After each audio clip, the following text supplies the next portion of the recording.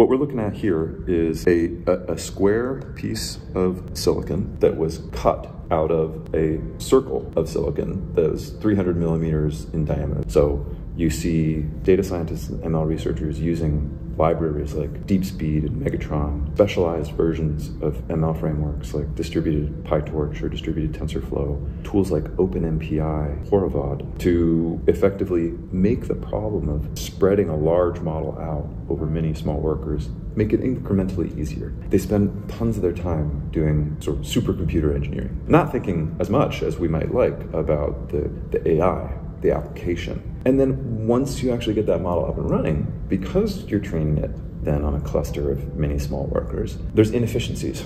If you go from 1 to say 512 GPUs, you don't get 512 times faster because you're bottlenecked by memory bandwidth and communication bandwidth between chips. That's why we ended up with such a unique looking processor, because at the end of the day, AI work is a different kind of work than the computational workloads that preceded it. Hi, I'm Craig Smith, and this is Eye on AI. I'm at NeurIPS 2023 in New Orleans this week, and I'm thrilled to have Andy Hock, head of product for Cerebras Systems, here to discuss the company's revolutionary wafer-scale chip technology. Andy talked about how this new chip architecture is being used to train foundation models and how it may help break the bottleneck in generative AI caused by the ongoing GPU shortage. I hope you enjoy the conversation as much as I did. I want to give a shout out to our sponsor this week, Babel, the science-backed language learning app. Babel is something I feel strongly about because language is the key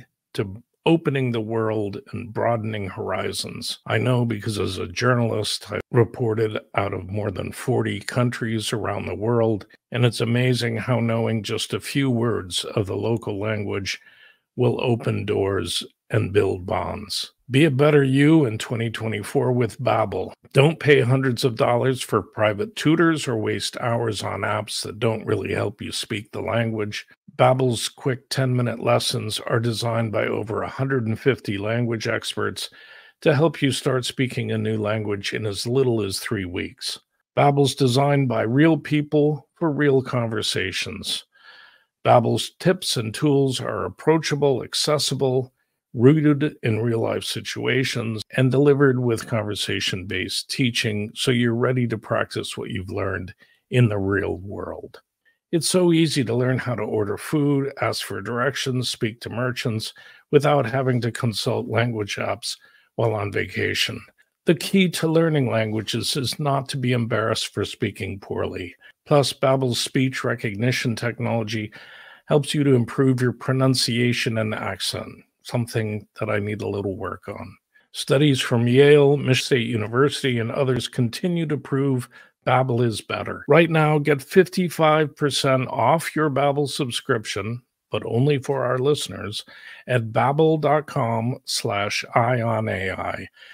This is an actual production wafer scale engine from Cerebras. This processor is the heart of the system that we build and deliver to customers and make available remotely and through cloud. It is a beast. 850,000 cores in this generation, and 40 gigabytes of on-chip memory, and all those cores are directly connected over silicon. So you can think of this in a sense as a cluster worth of AI compute all on one device.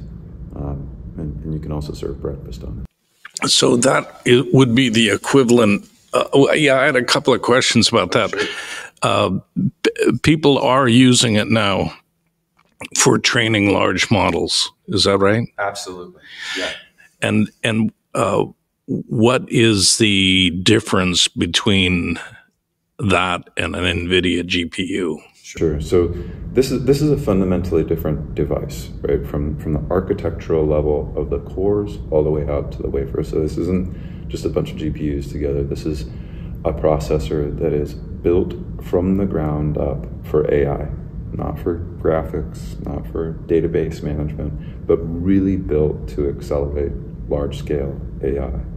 And so there's a couple of fundamental differences. First and foremost is at the processor level, all those cores, those 850,000 cores, They're designed to handle sparse, tensor-based linear algebra operations from the get-go. So there's not different functional units on that chip that are, say, designed for ray tracing or, say, 64-bit computations for physics-based simulations, right? The cores on this thing are built to accelerate the sparse linear algebra ops that are fundamental to all of AI compute. Both inference and training. Both inference and training. And what we've focused on in terms of our software and our go-to-market has been on accelerating training in the data center. Yeah. But this thing is built from the ground up for that work. And what that really means is that, look, what we observed is that AI compute isn't just, in particular data center training, it isn't just a problem of bringing a lot of compute to bear. It's also a problem of bringing that compute to bear with high memory bandwidth and high communication bandwidth. If we look today at problems like training GPT models or chat GPT size models, right? These are models that don't fit on a single GPU anymore, and they would be slow if you did, but they don't fit on a single GPU anymore. So it requires you to train these large models, if you're using GPU, on large clusters of, say, hundreds to thousands of tiny general purpose chips. Yeah. And look, that's gotten the industry a long way, right? It is an extraordinary machine, and it's a suitable engine for large scale AI.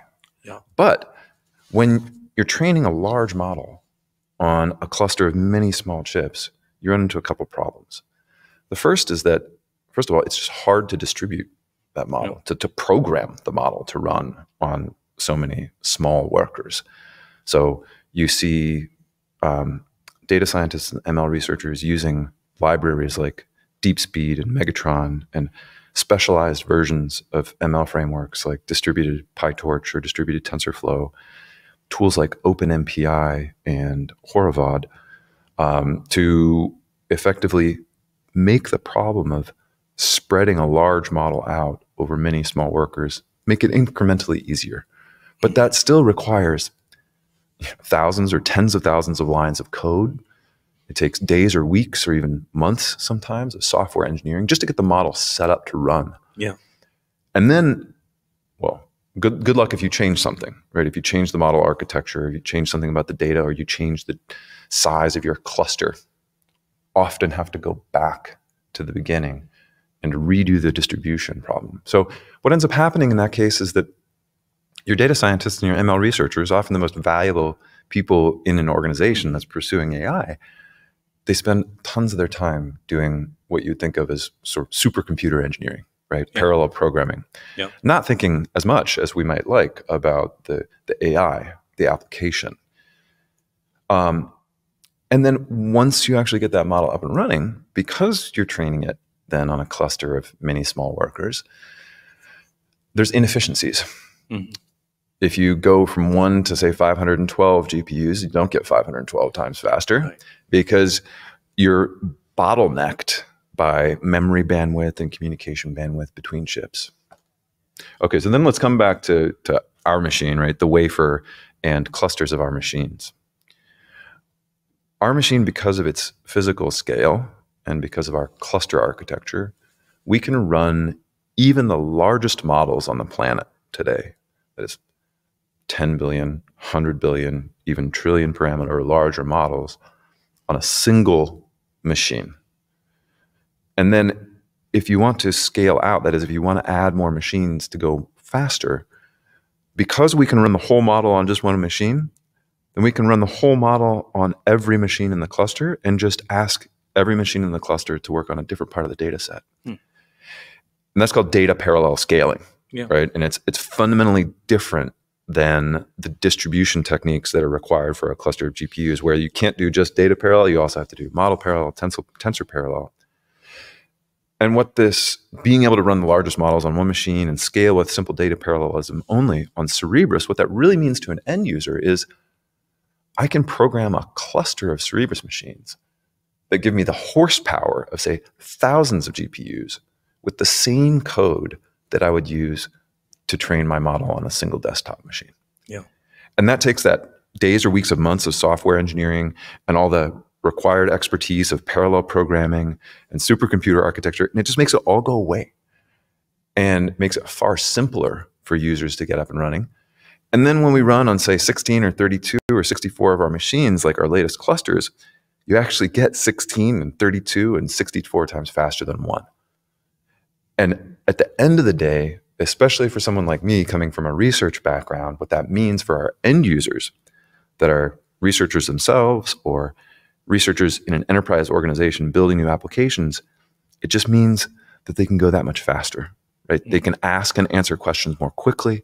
They can set up and train these billion, 10 billion, 100 billion parameter models in days or weeks rather than weeks or months, and bring new applications to life that much sooner. Yeah. It's interesting. I was talking to somebody from DeepMind yesterday, or I was at a talk at which somebody from DeepMind was speaking, along with somebody from Meta. And the question was, how difficult would it be for, a master's level student, computer science student, to train an LLM on one GPU? Could they do it with all the tools available? And they were saying, yeah, up to about 70 billion parameters is what they were claiming. Yeah. But once you get beyond that, once you need more than one GPU, it just becomes this massive problem, exactly what you're talking about. Yeah. And that how much time they spend and how much expertise is required to coordinate multiple GPUs. So two questions. Sure. How many GPUs, the GPU equivalents, does one wafer represent? Sure. So you see a lot in marketing materials about flops, about floating point operations per second. But what really matters to an end user in this business is time to solution. That is, how quickly can I train a model to state-of-the-art accuracy? So sometimes it's not even just throughput, that is training samples per second. Sorry about that. It's training throughput that yields state-of-the-art accuracy. So no tricks, just tell me how fast I can train a model to state-of-the-art accuracy. And in some recent work, actually, one of our customers published an independent study of novel AI accelerators for large AI model training. And this is some work from Argonne National Labs, Department of Energy, U.S. Research Laboratory, and they're looking at big AI models for science, right? Some really, really interesting stuff under the hood. But the result that they found when comparing our CS2 machine to A100 was that for training particularly large GPT models, they found the CS2 was 152 times faster than an A100, right? And that's a meaningful difference when you couple that together with a simpler programming model. It just lets you iterate that much faster. So long story short, each one of our machines typically delivers the compute equivalent of several tens to, in some cases, hundreds or more GPUs for the same AI training task. Wow. And you mentioned efficiency or utilization. That was one of the things that the DeepMind person was saying, that it's one thing is getting them all to work together. The other is to you're running it. I can't remember the technical term, but it basically at 50% capacity, and to get above that, then you need to do a lot of other stuff. Yeah. So do you have that problem on Cerebras that you're actually using the power of the chip? We're actually using the power of the chip. So our software takes care of that challenge also under the hood. Yeah. By virtue of our architecture and the way we execute a model, we can achieve very high utilization is the term of art, utilization, right? Very high utilization for this chip. And I would actually say that while it's true that some of the leading AI research labs in the world, that is the cream of the crop. While it's true that some of those researchers might be able to get something like 40 to 50% utilization out of a GPU, it's not that common, and it's very difficult. In order to achieve that kind of utilization on a general purpose processor like a GPU, for an AI workload, you end up tweaking sort of lower level microcode kernels and tweaking communication patterns between devices. I think that's probably what they were alluding to. That is, it is possible to squeeze that much performance juice from a GPU, but it's very difficult, and it requires highly specialized expertise that really fundamentally only lives in a few organizations on the planet. Right. And I don't know, this is a related point, a little bit of a jog, but I think one of the things that we are really trying to do at Cerebras is not just build the most powerful AI processors and systems on the planet to accelerate AI research, but also put that power into more users' hands. That is, democratize access to the highest performance AI compute. And I think part of that is actually making the programming easier and giving users who might not know how to architect their own microcode kernels for compute operations or communication patterns, give them the tools that they need to harness that power from a processor on their own with the tools that they use today. So the short answer is, although our chip looks, different than a regular processor, you program our machines with standard ML frameworks like PyTorch. And as we said before, you don't need any specialized libraries. You don't need to go underneath the hood and optimize kernels. All of that power gets put in your fingertips through our compiler and our software stack, and you get to use the tools that you're comfortable with. Yeah. Actually, can you hold that up to the camera again? And sure. Just explain what we're looking at. I mean, it's a piece of silicon. Right. And what are the individual rectangles? Sure. Yeah. So as I mentioned, Cerebras was born out of an interest to really fundamentally transform the AI compute landscape. And as a startup, we got our start back in 2016. We had the opportunity to approach the processor design problem from first principles. That is, we could ask, what is the right processor shape, size, architecture for AI? Full stop. Whereas I think if you're already in the industry and already making computer chips, then you can make small changes to the architecture to move it towards the AI workload, but it's much harder to take a clean slate approach. So we had this opportunity in front of us to take a clean slate approach. And that's why we ended up with such a unique looking processor, because at the end of the day, AI work is a different kind of work than the computational workloads that preceded it. So what we're looking at here is a square piece of silicon that was cut out of a circle of silicon that was 300 millimeters in diameter. That's the largest. And that's the 330 millimeter diameter. That's, what do you call that? It's a loaf? Or it's a wafer. A wafer. That's a wafer. It's cut into a wafer. You might be right. Yeah, you might be right. It's a long. It's like a long cylinder.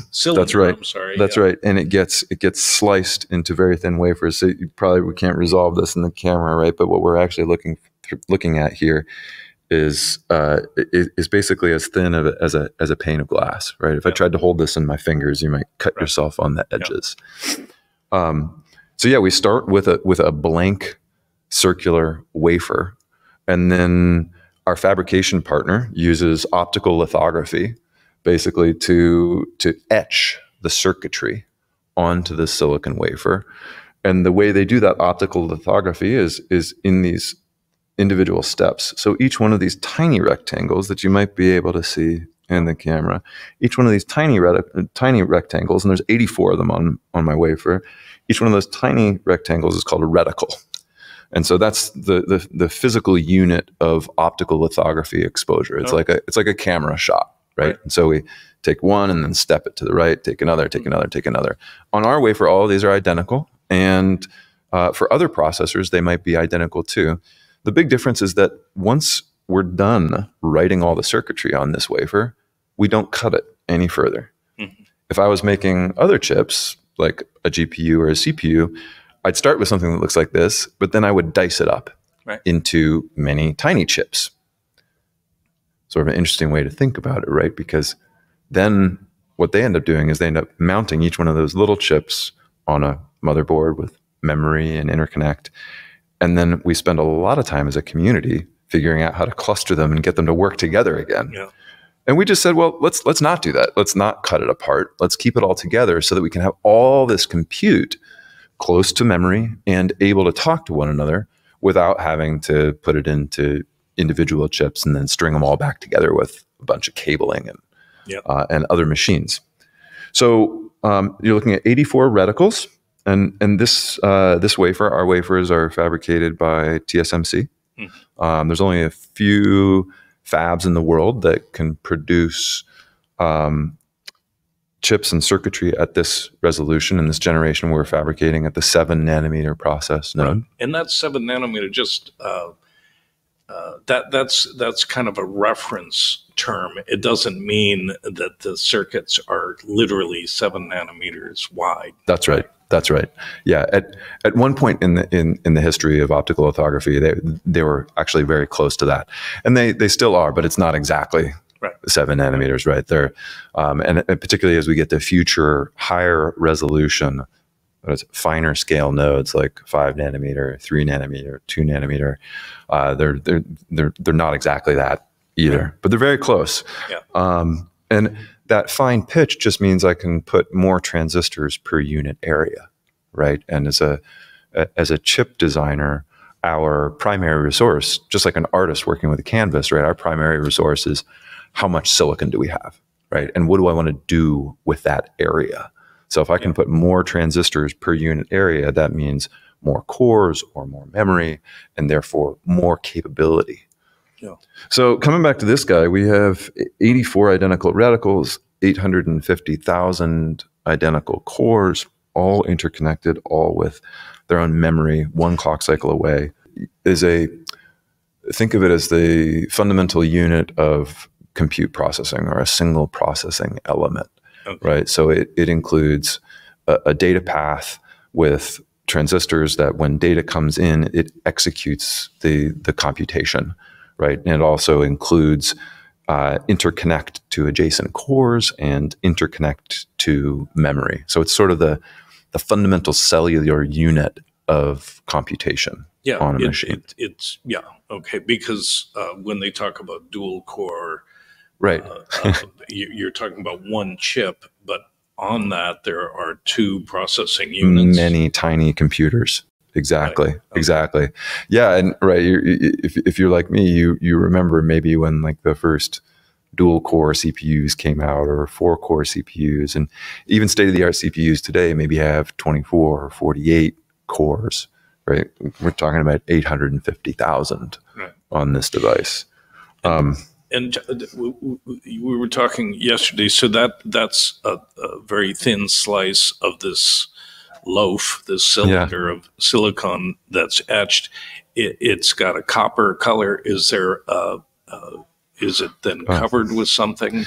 Yeah, so there are many layers, right? So the actual fabrication process will be laying down many layers, one on top of another, of circuitry, and then a final upper layer that will connect all the cores and maybe connect the chip itself to other I/O systems, right? So what you're looking at here on our device is we have a uniform 2D array of those 850,000 identical cores. So it's a very simple design. Yeah.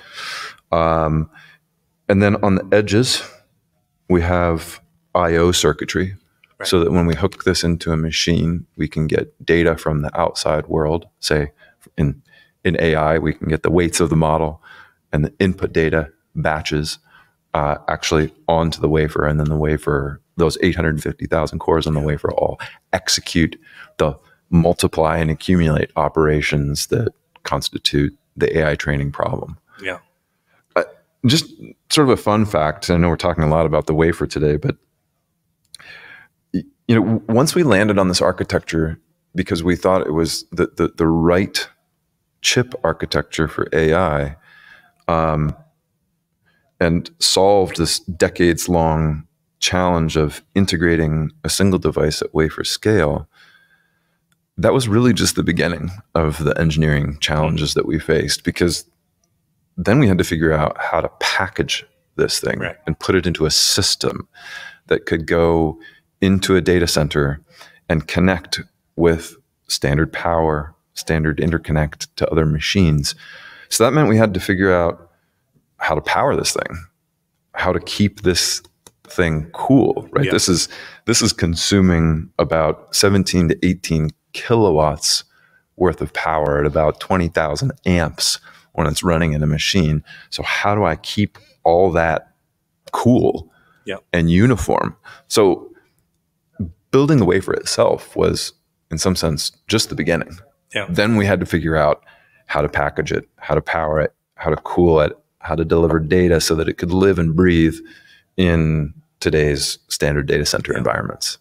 And so we couldn't be just a chip company. We had to be a full systems company and then write the software on top of it to make that whole thing programmable by a data scientist or ML researcher who's probably miles away from the data center. So I think one of the things that I enjoy about Cerebras as a company and a team is that there's this common thread amongst our engineers, both on the hardware and the software and the ML research side, that they, in some sense, they are unafraid of these big challenges, right? Whether it's architecting a wafer scale chip or bending metal and cutting gaskets to cool this beast in a data center machine, or building the software on top of it, or training new world leading models, right? We get excited by those kinds of challenges that I think might throw other people for a loop. Yeah. And this is the second version, right? Yeah. This one right here is a second generation wafer scale engine. We introduced this part and the associated system called our Cerebras CS2 in 2022. Yeah. And we introduced the first generation machine, which we call the CS1. You can sense a theme here, CS1, CS2. We introduced the first machine in 2020. And we've got a roadmap into the future of multiple wafers and multiple machines that'll be coming in future years. Right now, it's one wafer per system, per machine. Right now, it's one wafer per machine, and the work that we've done recently has allowed us to cluster these things together very, very efficiently. Like I said, we're building clusters right now of 16, 32, 64 systems and larger, and we're seeing really good scaling across those when we train big AI models. So we're getting 64 times faster than one in a cluster of 64. So right now that approach is serving us really well. That is one wafer in one machine. And the cooling thing, that's after I spoke to Andrew, I got a lot of emails and comments saying, yeah, that's great, but how do you cool it? So that, I would imagine, was one of the biggest challenges. How do you cool it? It was one of the biggest challenges, yeah. So unfortunately, I don't have a picture today, but you can imagine, and your listeners can imagine, this thing's about the size of a dinner plate. The system that it goes into, that is the physical box that it goes into, is about the size of a dorm room refrigerator or a kitchen mini fridge, right? And it weighs in at about 600 pounds. And about the top third and quarter of the machine is power, I/O, and the wafer package, which we call the engine block itself, is about the top third quarter of that tiny refrigerator size device. Everything else in the box is cooling. So the way we cool it is we actually have a closed internal water loop that is taking cold water, pumping it towards the back of the chassis. And then we have a series of custom-built manifolds that take that cold water flow and distribute it uniformly across the back of the wafer, where there's a copper cold plate. So you have a thermal contact to the back of the wafer that's got basically a series of micro-etched grooves that are a manifold for the cold water to spread out across the back of the wafer, so that we're not only keeping the wafer cool, but we're keeping the temperature of the wafer across the face uniform. Then we have warm water, and we move that warm water by pumps down to the bottom half of the machine, which is basically a big heat exchanger. Andrew often makes a good joke about this heat exchanger that we're effectively taking like 1970s radiator technology and building it into a, a 21st century machine. It sounds like a radiator. Right? Yeah. Even did you say 70s, even 1920s? Earlier.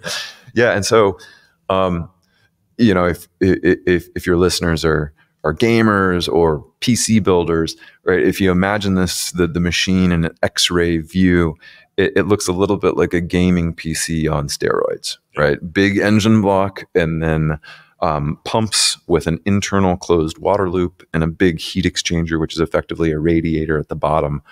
And then the heat exchanger itself can be cooled either by facility air in a data center or by facility water. Mm-hmm. So most data centers that we deploy into today, whether they're our own laboratory data centers or customers or cloud partners, most of those data centers have water cooling, and they'll end up bringing effectively a feed of cold water to the machines that then cools the internal closed water loop of the CS2. Right. So closed loop cooling with a heat exchanger that's then either cooled by facility water or facility air. Yeah, that's fascinating. And just a fun fact that we talked about last night, this starts out as a disc. You cut it into a square, and the ends are discarded. And we were talking about all the ways you could use that that discarded silicone, and you've got to send me one, and I'll figure out a business for using. I love it. I love it. Cut me in. These things would make great jewelry or artwork. Yeah. And actually, they are. So I don't know, Craig, if you've ever been to our office, but if you come to our office, I mean, first of all, this thing looks pretty cool in its final state like this. But we also have in the office large prints of the microscopic view of each one of these reticles and all the different layers of circuitry. And those are quite beautiful also. I mean, it's a very regular geometric pattern, but when you sort of imagine what all these literally trillions of transistors map out to, it looks like a city grid in a way. And it's a really cool piece of visual art also. So yeah, we got a couple of side hustles that we can work on. Chip parts or art. One of the big topics globally right now as these models proliferate and they get bigger is the shortage of GPUs or the shortage of compute. You were saying when we spoke earlier that these wafers are on a separate production line or in a separate process at the fab. So you're not constrained in the way that other chip makers are constrained. Is that right? Can you talk a little bit about that? Yeah, so we still end up getting in line with our state-of-the-art fab partners like other chip builders do. But we have a really well-controlled and redundantly sourced supply chain after that.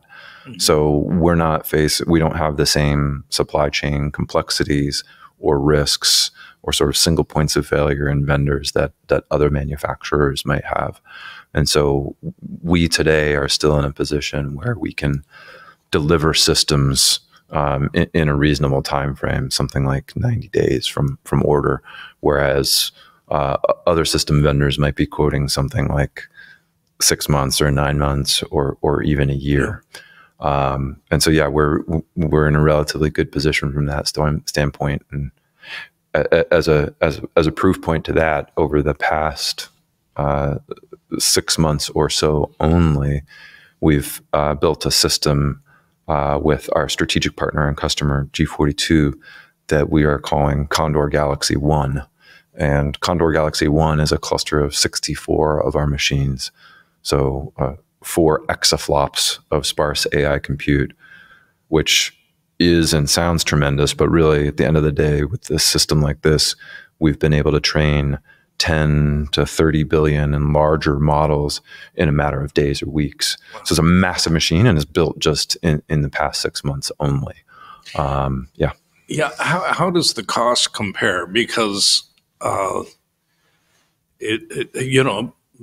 not being in the industry, as a journalist, you wonder, well, why isn't everybody training on Cerebras chips? Sure. So the short answer on cost is that we are going to be price performance competitive or better than a cluster of GPUs. And that's just sort of the dollar CapEx outlay, right? After that, we're going to deliver more performance to your users with that simpler programming model.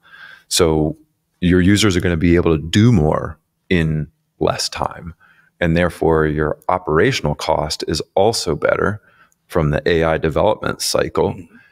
And we also, because we didn't break apart our chip and reconnect it with, literally hundreds of yards of cabling, we also have inherent power advantages from a power efficiency standpoint. So we're going to be, at time of purchase, we're going to be price performance equal or better. And then we're going to pile on advantages for you as a user afterwards, right? So that gets at your question of price and cost. And then I think the question about adoption is really less a matter of price performance and more a matter of the fact that we're just bringing a fundamentally new tool into the marketplace, right? And in my head, it's a little bit like inventing the wheel for the first time and bringing it into market, right? There is a massive incumbent system that's out there, and we're an alternative to that. And I think we have to prove to our customers and to our users and to the market that you can use this machine to train state-of-the-art models. And we've introduced a library of GPT models this year called Cerebras GPT that prove that. We've released multiple models with customers like JACE 13 and 30 billion, which are Arabic, English, state-of-the-art GPT models. BTLM, which is a world-leading small language model that can run on devices. And we recently released a model called Crystal Coder in partnership with MBZ UAI and Patum that speaks not only English language, but also speaks code. So we've illustrated that proof point through our customers and our own work that you can use these machines to build state-of-the-art models, and you can see these performance and operational cost advantages. And I think that's the beginning, right? That's our foothold in the market to then expand from there. So my hope is, honestly, when we talk, maybe next year at the next NeurIPS, you'll see even more customers, even more models.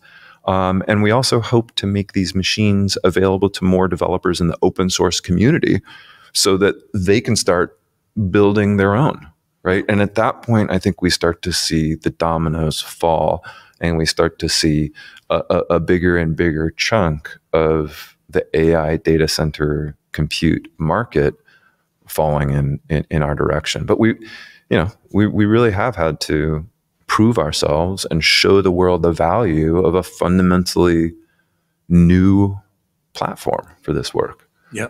Are most of the people, most of your customers, using it through the cloud or buying it and installing it on-prem?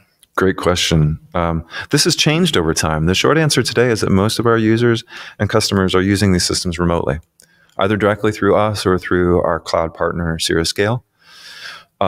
In the beginning, it wasn't that way, right? Some of the earliest adopters of our machines were traditional supercomputing centers and research laboratories, like the AI research group at GlaxoSmithKline and Department of Energy labs like Argonne National Laboratory and Lawrence Livermore National Laboratory.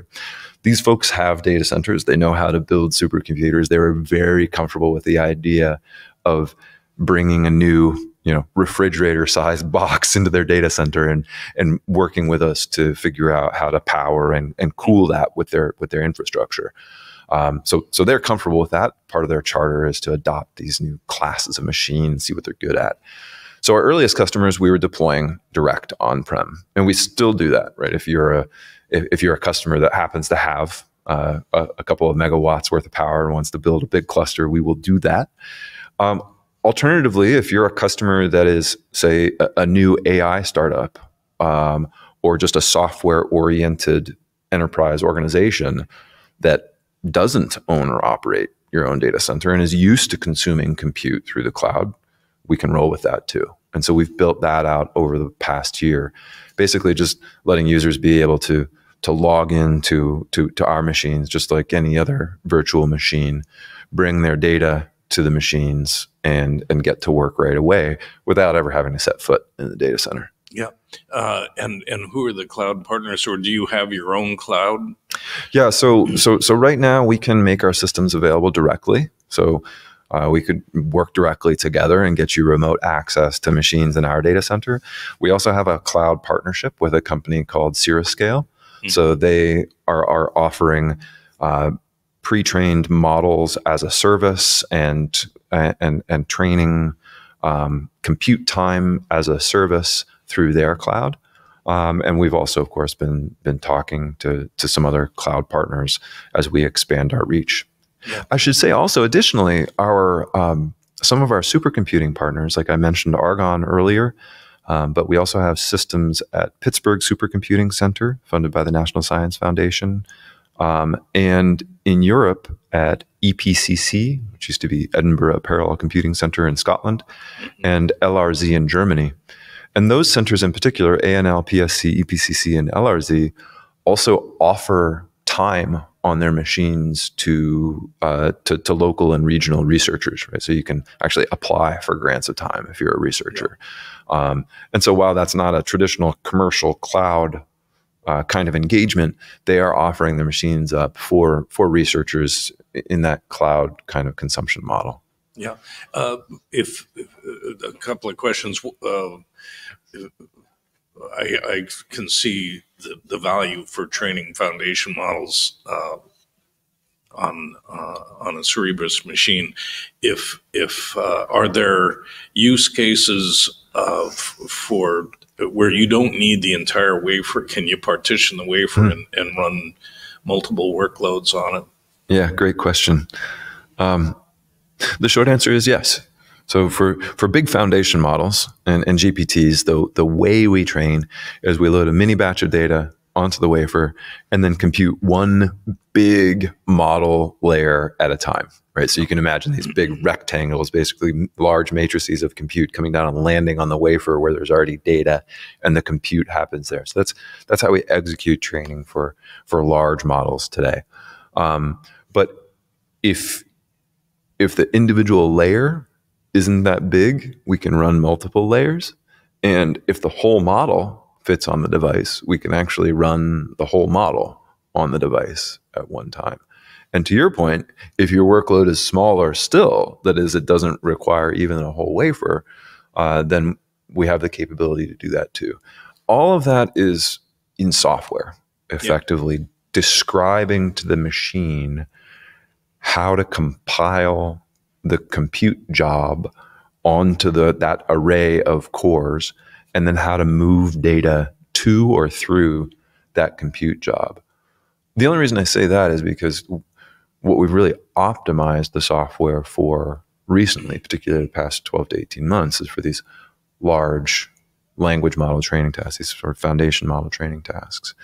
And so we can run smaller models, but it's not most of our users are focused on a lot bigger things. Sure. Yeah. And you also mentioned along that same idea that I don't remember exactly what you said, but that people can train models that run on the edge. Did you say? Oh, that?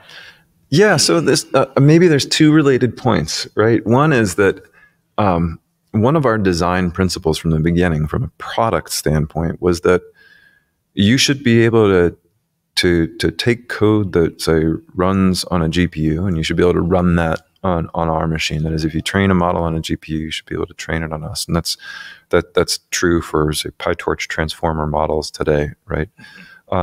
You should also be able to take a model that was trained on our machine and run it elsewhere for inference. So if you want to train a model on our machine and then run inference in the data center on CPU, or if you want to run inference on that model in an edge device like a phone or a MacBook, you can do that too.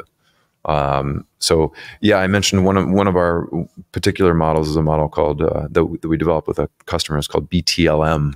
Stands for Bit Tensor Language Model. It's a 3 billion parameter language model. It's a large language model, just not as big as the others. And that 3 billion parameter model can, because of its size, once it's trained, it can run, say, on a MacBook Pro or another capable edge device. And so for academic developers or people that are the sort of hobbyist developers or just researchers interested in highly efficient and capable small models, that's been a real hit in the market. It's one of the top, if not the leading model for its size, posted out on Hugging Face in the open source community because of that. Yeah. Your partners, I don't know how freely you can talk about them. Are you working with OpenAI? So we're working with a large number of partners, both in research and enterprise. We have lots of friends over at OpenAI right now. I'd say the biggest public partners that we've announced are once again the U.S. Department of Energy labs like Argonne and Livermore, Pittsburgh Supercomputing, GlaxoSmithKline, OpenTensor, Together. We're also have recently announced just earlier this year a massive strategic partnership with a commercial company called G42 based in the UAE. They're a private company that is sort of the national champion of artificial intelligence in the Emirates. And they're working with us to build large state-of-the-art language models for Arabic, as well as large foundation models for medical clinical assistance. We worked with a part of G42 called M42 recently to fine-tune a open source model that happened to be built by Meta on GPUs, one of their Llama models. And we continuously pre-trained and fine-tuned that model with some medical knowledge and open sourced with M42 the world's first open source model that was able to pass the U.S. medical licensing exam. So our partner G42 is working with us not just to build big compute clusters, but also to build state-of-the-art models for things like Arabic language, medicine, coding, science, and climate. Yeah. Well, yeah. The reason I mention OpenAI is I've been talking to a lot of people in industry, and what I'm hearing is that, and it backs all the way up to the fabs, but because of the limited GPU supply, OpenAI, limits the number of tokens per minute or requests per minute that you can push through the model on the API, and that is limiting or constraining enterprise scale production applications because people can't, go into production on something if they're going to run into this bottleneck issue. Right. So this seems to me, particularly if you don't have a supply problem, that it would be the answer to that. So are you talking to any of the really big, OpenAI or Google or Amazon about, I guess Amazon's got their own solution, but about using these as an alternative to smaller chips, just simply to train and run inference on very large models? Right. A couple of points here. So first and foremost, right, as a novel AI accelerator builder and a relatively new company in this ecosystem, we're talking to all of those organizations, because I think at some level we all as a community recognize the need for or the value of alternative compute architectures for this really economically and maybe even societally important workload, right? Yeah. You see Google working on TPU, you see AWS working on Trainium, you hear about other hyperscale and research organizations thinking about rolling their own silicon, because AI compute is a different workload than what we've seen before. And in some sense, that's just a point that substantiates our founding hypothesis, which is that building and running these models in production on existing infrastructure is okay, right? It got us off the ground, but it's not an optimal solution.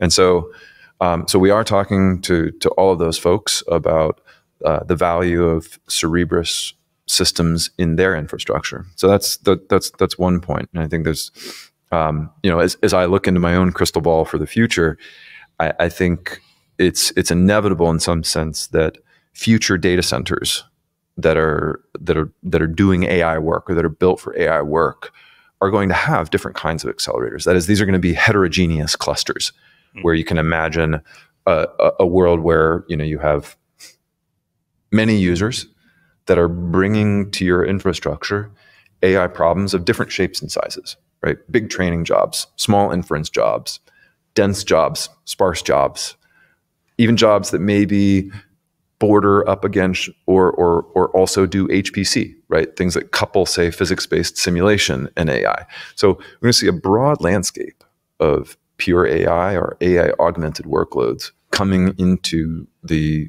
compute infrastructure of the future. And I think it's therefore very likely that on the back end, you end up with a heterogeneous compute infrastructure that's composed of AI and HPC accelerators that are each best athletes in some sense in their own domain, right?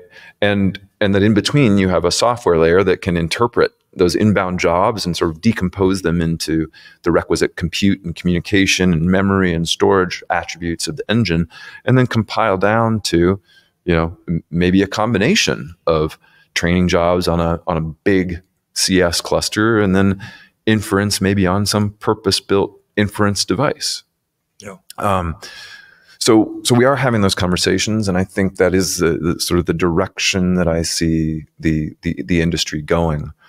Then I wanted to make one comment also on business model, right? Some organizations today that are doing, say, enterprise GPT training for customers end up keeping the model, right? Like, you asked about inference, I know, and so I don't want to dodge that question. I'll come back to it, but I also wanted to make mention of something that I think is sort of unique about our business model. That is, when you look out at, say, existing businesses that do AI model training, often as a customer, you don't get to keep the model, right? You end up, the organization that built the model keeps the model, and then you have to run inference there.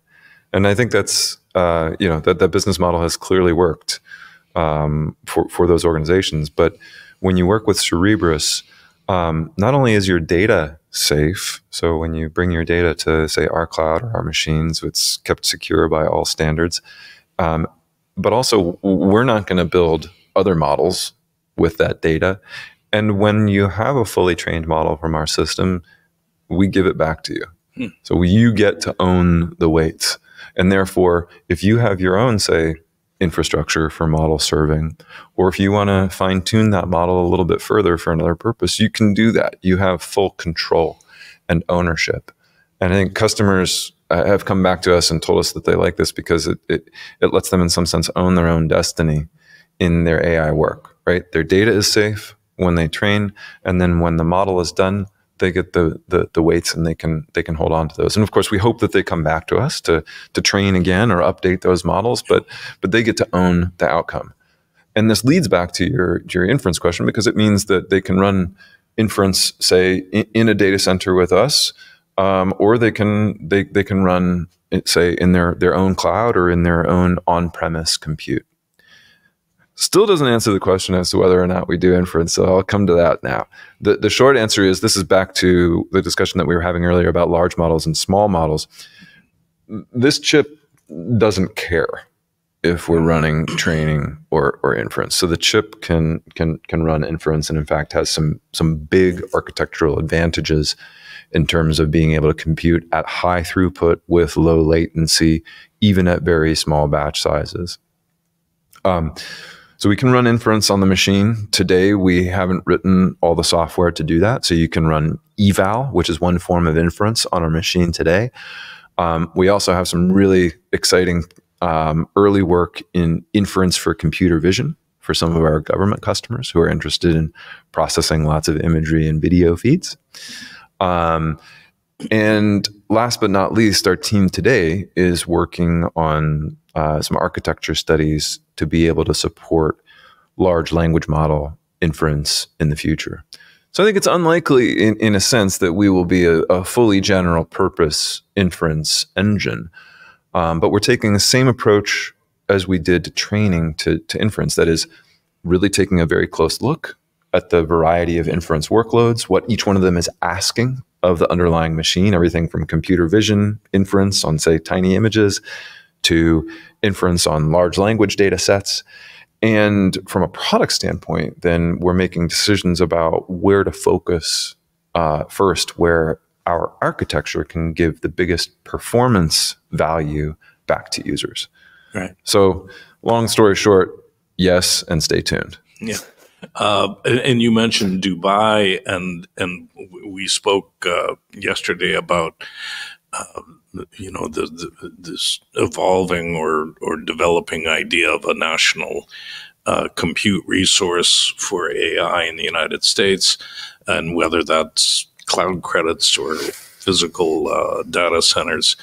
As you know, and I'm a believer that this generative AI and behind that other large model technologies are going to fundamentally change economies and even geopolitics. Are you talking to nation states about building national compute resources that then would power their economies, the AI economy, and including the United States? Yeah, this is a great question. I think following our chat last night, it's an area that I'm really passionate about. The short answer to the question is yes, and I think, like you, we at Cerebras see massive and positive potential for this technology to fundamentally change the way that we interact with data, make decisions on a daily basis. Everything from retail applications and things like recommendation engines that find good cat videos on YouTube to models that can help predict the next pandemic outbreak or help us develop smarter vaccines faster, or help us figure out pathways to more efficient and cleaner renewable energy generation and environment. Right? So I think there's tremendous and yet fundamentally untapped potential for these large AI models, both for economic and good. Yeah. And I think the way that we discover these positive applications as a society is by accelerating our research and making the tools for that research more broadly available. And it comes back to my remark about how do we make systems like these accessible to more users. And that's the broad base, right? But in the meantime, back to your question, we're also seeing around the world big enterprise companies and big enterprise nation-state governments sort of having that aha moment and realizing that these technologies could be transformative for economy and environment and provide tremendous return on investment for their people and for all of us.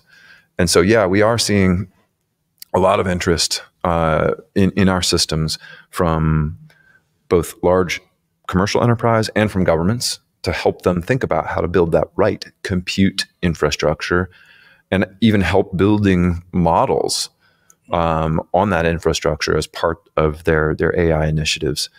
And we are directly talking to the U.S. As you're probably familiar, I think we chatted a little bit about it last night. The National Science Foundation has announced a program called the National AI Research Resource, or NARE. That was even called out in the administration's recent executive order as a priority for the nation. So we're engaged and talking to our friends at NSF and NARE about that. And also in the U.S., the Department of Energy is formulating its own position. You know, these are the folks that have built generations of world-leading supercomputers. Yep.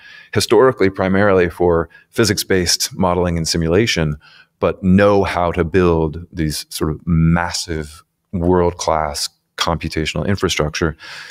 Department of Energy is also looking at how to build that next generation of supercomputers to power the U.S. AI research initiative, both for science and for security. And so we're deeply engaged with both of those communities.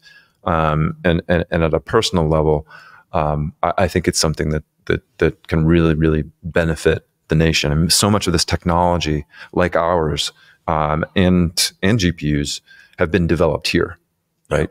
And so I think we're in an extraordinary position in the country, and have an extraordinary opportunity, therefore, to lead the world in this with our partners, and co-develop the next generation of capable and efficient, safe and responsible AI methods.